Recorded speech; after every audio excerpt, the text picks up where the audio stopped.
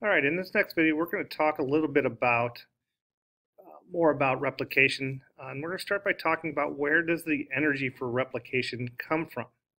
So as we know from earlier studies, most energy comes from ATP. And that's where most energy for most bonding comes from. And ATP is a modified nucleotide. Breaks down into ADP, releases energy, and the energy is used by cells to do work.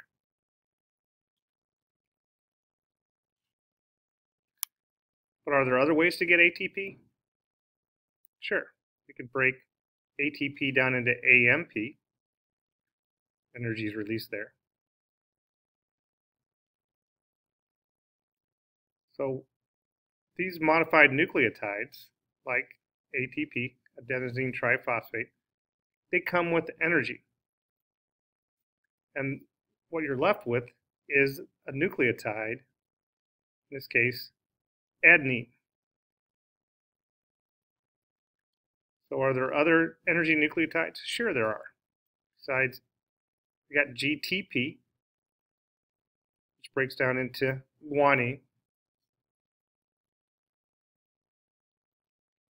TTP, which breaks down into thymine.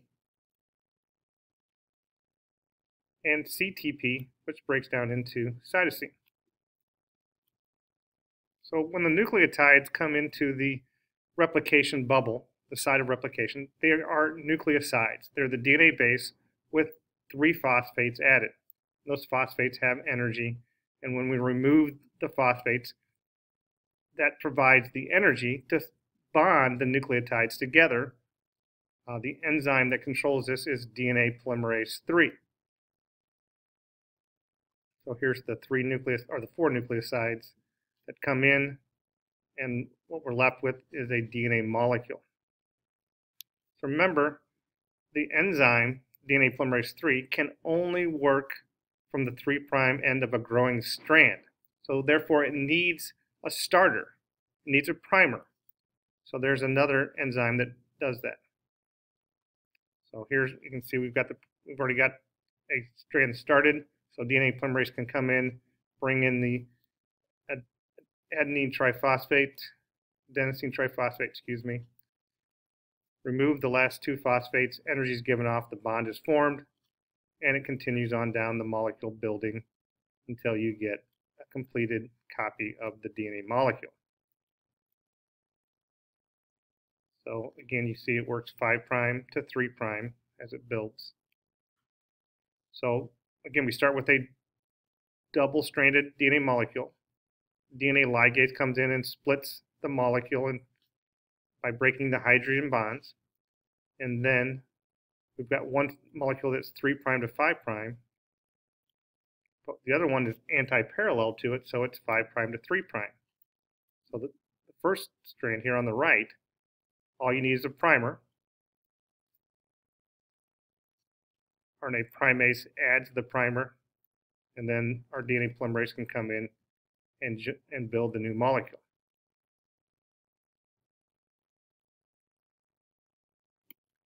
On this side, though, we've got a primer, but if you look, there's a problem here if you try to build it this way. There's nothing to form that bond there. No, so there's no energy for that bond. The energy is down below.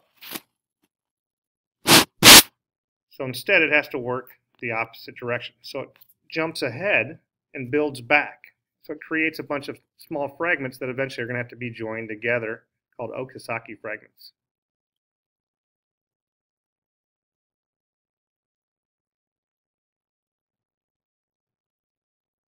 So the 2 strands of DNA that act as templates, one is a leading strand. It has continuous replication, and one is the lagging strand.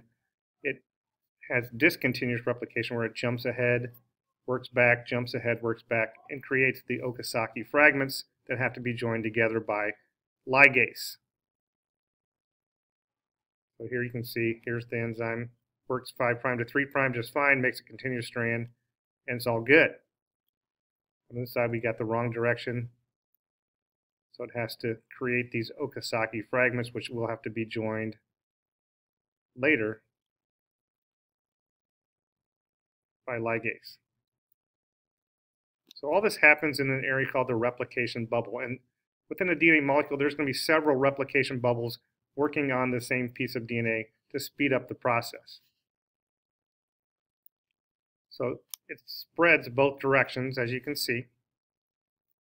You have leading strands and lagging strands, continuous and discontinuous replication until the whole molecule gets copied.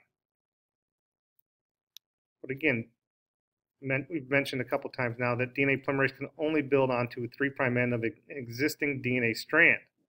So you got to start the strand somehow, and that's where primase comes in.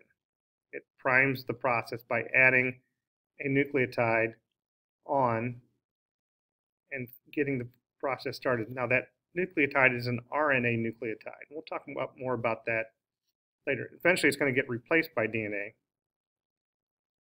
by a molecule called DNA polymerase 1. So replacing the primers, DNA polymerase 1 is going to come in, read the DNA, the RNA, cut it out, and replace it with the correct DNA bases so that we have a complete strand of DNA made from both the leading and the lagging strands.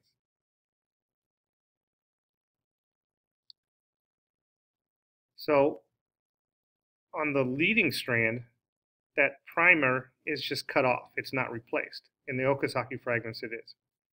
So what happens is that every time the DNA is copied, it gets a little bit shorter. So we have to have something added on to the end of our chromosome so that we can lose those bits of chromosome each time the DNA is copied. Those ends that can be lost are called telomeres, and they're made by an enzyme called telomerase. So basically, it protects the ends, and each time DNA is replicated, a little bit of it is lost. So about 50 cell divisions is about all the copies of DNA a cell can make. So once the cell has used up its copies, it can no longer divide. So it's either going to just live out its life and eventually wear out and get replaced, or it may go through apoptosis where it commits cell suicide basically, so it doesn't start losing coding bits of DNA. So the black represents the telomere there. So the area in the bubble that's opening up where replication is occurring is called the replication fork. And remember, helicase is working ahead of it to unwind the DNA, and then you have the other enzymes like the single-strand binding proteins that keep it from rejoining, the primase enzymes, the DNA polymerase making copies on leading and lagging strands, ligase joining the fragments together, and so on. So DNA polymerase works very, very rapidly because you have to copy a lot of bases every time a cell divides. It can copy 1,000 bases a second. It's the main copying DNA builder. DNA primase, or polymerase 1, only copies 20 bases per second. It's for editing, repair, and primer removal. So polymerase 1 was discovered by Arthur Kornberg, and polymerase 3 by Thomas Kornberg. So if you copy 1,000 letters a second, you can imagine you might make a lot of mistakes. And DNA polymerase does make some mistakes. So DNA polymerase 1 then comes back and proofreads and corrects the typos. Cuts out there's enzymes that called endonucleases that will cut out the mismatched spaces. Polymerase 1 will then come in and replace those mismatched spaces with the correct ones, and ligase will join the pieces together to give us a complete DNA strand. So it reduces the error rate in copying DNA from 1 in 10,000 to 1 in 100 million bases. So there's very few errors that get through this process. So the process is both fast, but it's also accurate. E. coli has 1 chromosome, takes about an hour to copy its 5 million base pairs to divide and form two identical daughter cells. Human cells copy its 6 billion bases, divide and daughter cells in a few hours. So if you think about in the human cell, error rate about 1 error in 100 million bases, 30 errors per cell cycle. That's a lot. So, but again, we got the proofreading. So this is just showing a picture of a DNA molecule in the process of being copied, and it's got multiple replication bubbles where DNA is being actively copied, and you can see the photomicrograph on the left and the drawing on the right to illustrate those different things.